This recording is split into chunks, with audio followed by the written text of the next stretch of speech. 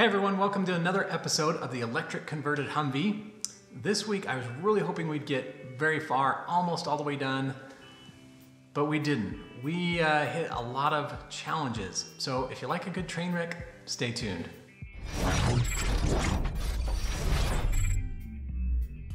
So I thought I'd start out still trying to tackle the charging problem. So I found a couple of issues that I thought may help us. I think I may have found, I'll say, one error. We have a direct connection with the AC load and the ground. So I got a new AC-DC converter. There's no direct connection there. So I think the other one went bad. So we'll swap this one out and see if we get any better results.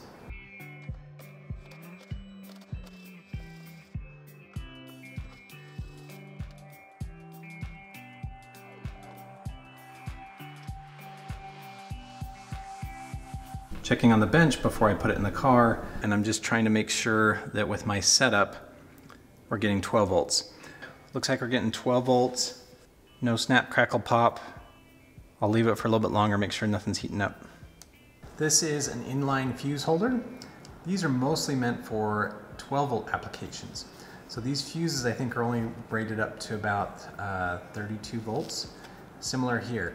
So where we're doing high voltage applications, we actually have to use something different. So this is the fuse holder I'm using.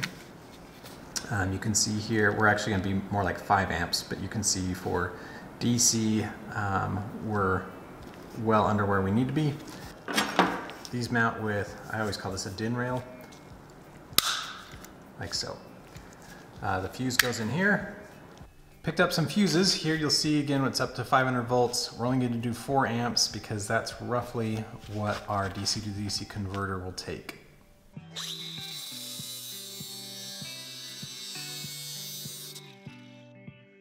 All right, Zach, we're going into 30 and 31, so we'll have to update your schematic.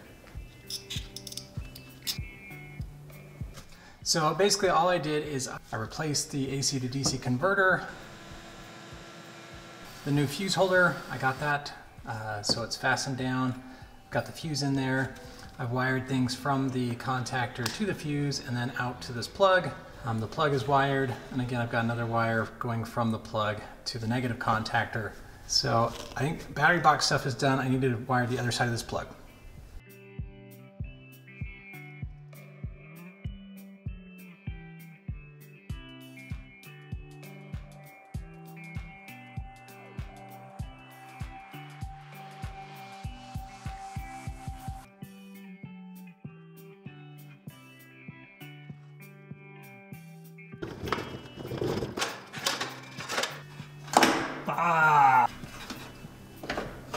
All right, so I've got some wraparound sheathing. I got the orange to go around high voltage cables. Kind of looks like this on the end, but you can open it and put your bundle of wires in. You can actually kind of slide it so they all go in and then it closes back up. The thing that's nice about this is you can kind of open it anywhere along the length and get access to any wire, add any wire, things like that. All right, I got the orange sheathing on the high voltage line. All right, I've done several wiring changes. I think I've got everything put back together. I just reconnected the 12 volt battery. I'm just going to make sure that everything still seems to work. You're coming along just to see if anything exciting happens.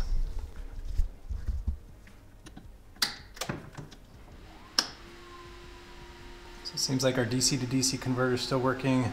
We have done a few other wiring changes. We got a new AC to DC converter and we connected the ground from the charging port to the ground of the vehicle. So we're gonna see if that now fixes our charging problem or if it continues. I'm gonna give it a 50-50 chance. You again. We will get the best of you. Pergear.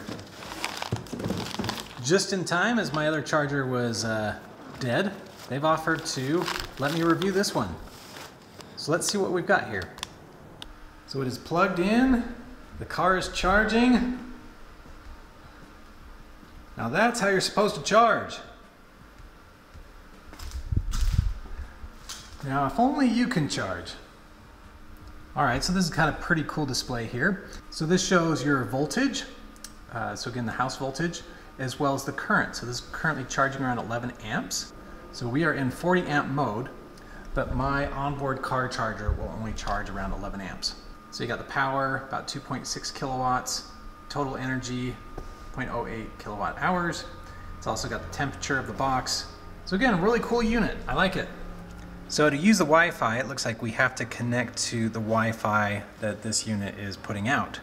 And then we'll visit this and it'll be a quasi app. Okay guys, here's the secret password, 1234567 That's funny. That's the same password I use at my bank.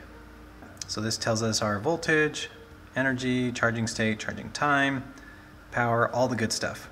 So when it's unconnected, we have the opportunity to change the setting here, as well as the time delay or time charging and begin time. So you can have a delay or start now. History energy. So that'll allow you to know how much you've charged just through your history. So that's pretty cool. So on here, it's just got the two buttons, A and the clock. So A is changing your amps. So there's 32, 40, can go all the way down to 10, 16. So the clock is how long you want to charge it. So up here it says 1, 2, all the way up to 10. Some very nice thick cable. Cable is UL rated, but also very easy to bend. So again, really cool unit, compact, small. It comes with a wall hanger as well as a charge port hanger. I do have to say, I think one of my favorite things is the cap. Keeps things nice and clean. I don't know why they all don't do that. So again, this is from Pergear. You can pick yours up today. I've got a link in the description for US, for Canada, and just for their general site. There's some really good coupons, $60 off or $30 off. So go check those out. All right, so way the heck over there, that's the new charger. We're gonna try charging. So again, we've done a lot of work. We've connected a ground that wasn't connected before. We've switched out the AC/DC converter, double checked some pins and things. We've even loaded a new profile onto the battery management system. So my confidence is raised all the way up to about 60%. I think there's a 60% chance that this will work. I don't think it worked. So I'll take you over here. This is green. So green, blue is like when it's not hooked up to anything. The green, when it was kind of flashing, means it's charging. So green just means it's connected. So it recognizes that it's connected. I've been back and forth with some of the best and brightest minds in the community, and we are stumped.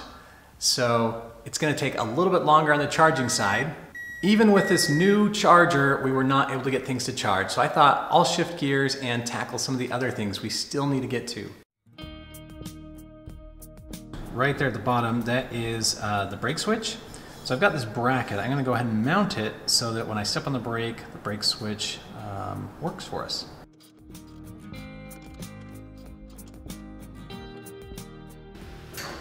We're good.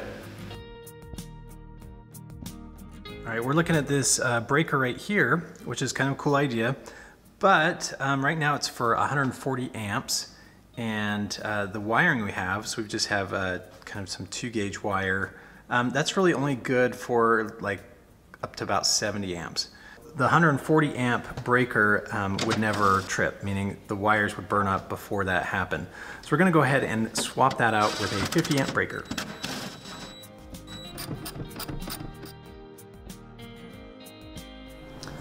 All right, we're gonna make a twisted pair. Let's get 2 wires, clamp them down. So put the other ends in your chuck.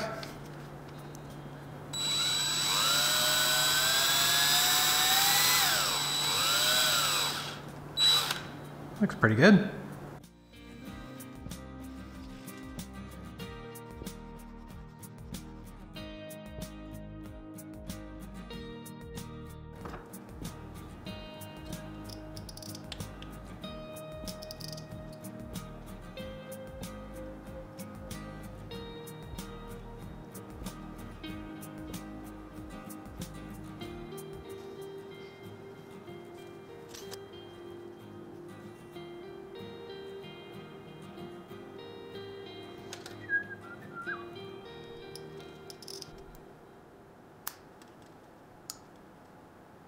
I have been busy in the footwell here. I added a serial port here This one is for the BMS. I also added one here. This is for a CAN interface. I also added a USB cable, and that goes to the back of the display. So you can plug in to change the settings there. So in the first Humvee episode, we talked a lot about this. There are a lot of systems, they're not all communicating with each other. First we had the Vehicle Control Unit, or VCU, and its communication is mainly with the motor. It also controls things like pre-charge circuit. So it is happily communicating with the motor, meaning we can shift it into drive, forward, reverse, and when we push on the accelerator pedal, it moves the car. So that's happy. All right, we're switching gears for a second. I'm diving deep into the controller and figuring out if we can get the controller to talk to the display, because right now it's not displaying any engine speed, torque, RPM. So just going through some troubleshooting steps, learning way more than I thought I ever wanted to know about this. So this is what CAN looks like. So these are the messages, and each of one of these means something to something. I know, very specific, right? So basically it'll communicate like this. Some will be letters, others will be numbers. And basically these are flowing very quickly from the various units. So the BMS will throw up something like this, and really what it means is like battery cell 4 is at 4 degrees Celsius.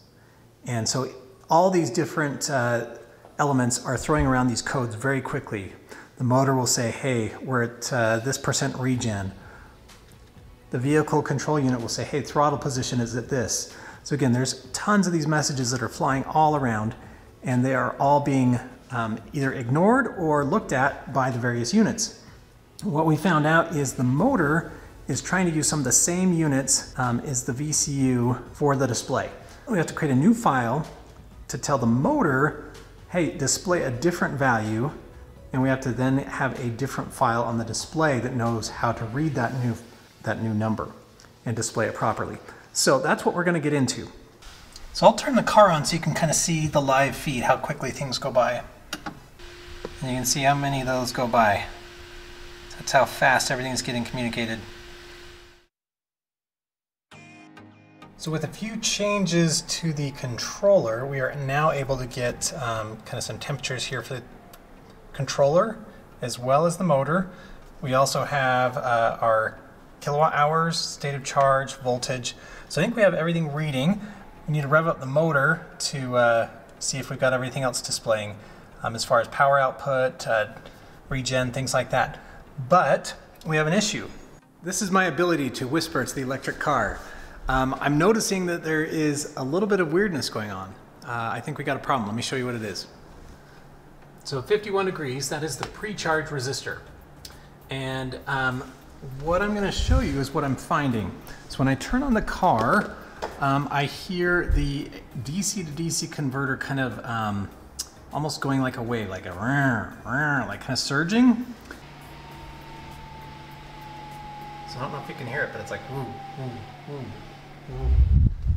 So when you come over here,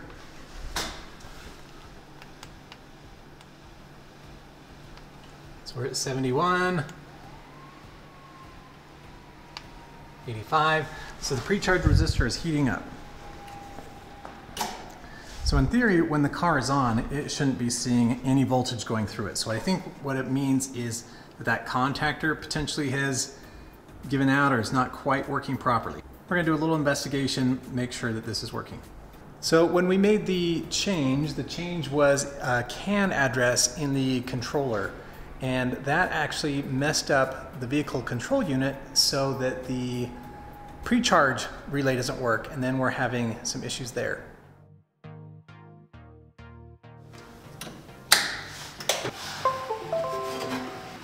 All right, so we got it connected. We're not gonna flash. All right, flashing is complete. All right, we're gonna go ahead and turn this on, see what the screen does.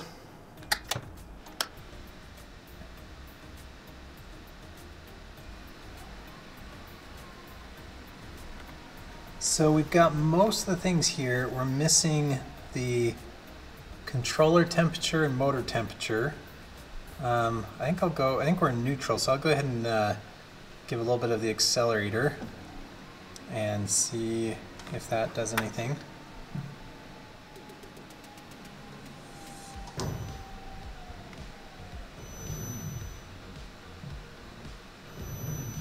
So don't have that either, it doesn't look like. So I just uploaded my latest attempt. So this is pretty good. We've got the battery temp here, which is showing, the controller temp, which is showing, the motor temp, which is showing, state of charge, and the voltage. The kilowatt hours, yeah, we didn't quite pick the right parameter there. And now the test is to see if we've got any of the RPMs or miles per hour working, which has been the most challenging. So let's give this a go.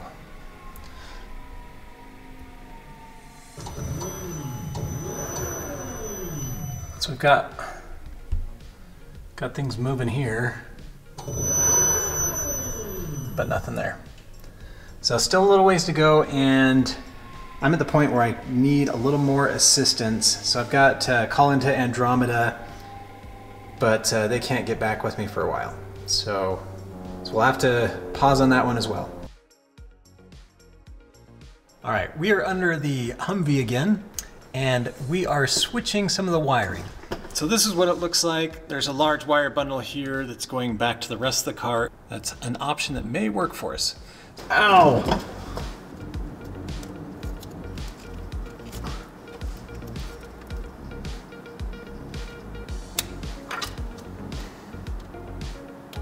All right, I found a section of the CAN cable that was not twisted. So it happened to be the section going to the charger. In my experience, everybody tells you like, hey, it's gotta be twisted. I just haven't found it to kind of cause critical issues, but maybe this is how everybody learns that it's gotta be twisted. So we're gonna try it one more time, see if it works. Yeah, nothing. Not done there either.